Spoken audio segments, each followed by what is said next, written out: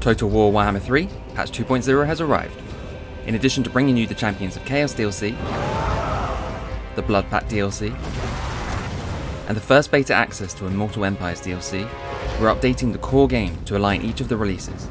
These additions will be free for all players.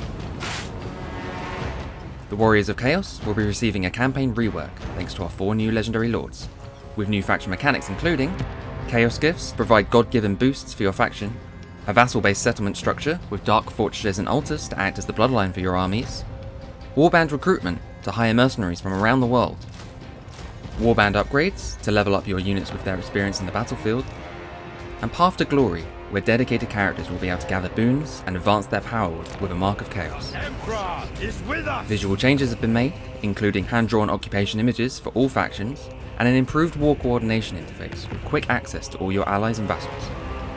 We also have a visual update for the Chaos Knights of Siege and the Doom Knights of Siege, visual updates for Lore of Death and Lore of Metal, and a size increase for the Chaos War Steeds, as well as new combat animations for Archaon the Everchosen.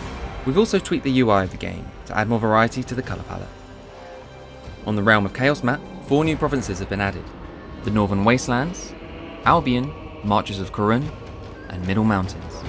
The 4 Champions of Chaos will be present on the map, but will not participate in the race for Ursun, pursuing their own agendas.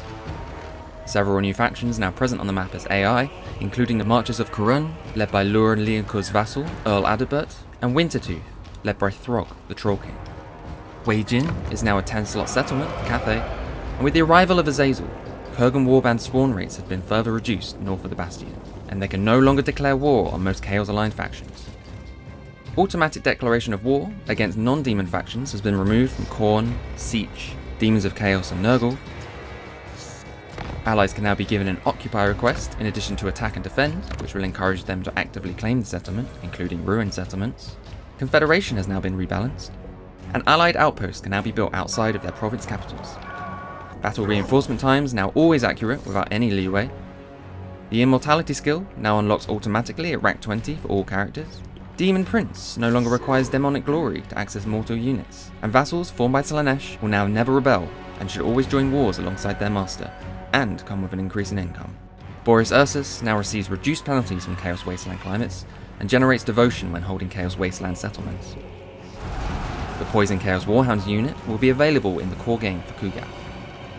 And we've shifted a lot of the potential movement range bonuses from Skarbrand so that they start off a little bit lower and instead build up more over time over the course of the campaign, slowing down Skarbrand's initial rush potential while preserving the ability to pull off massive combos later on.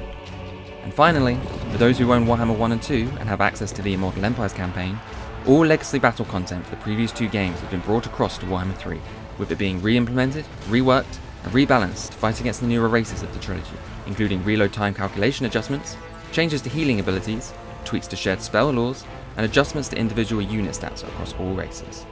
A big focus for patch 2.0 is squashing those pesky bugs.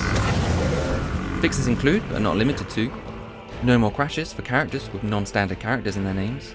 Vassals are now more reliable for the player, and potential attackers will take into account who rules over them.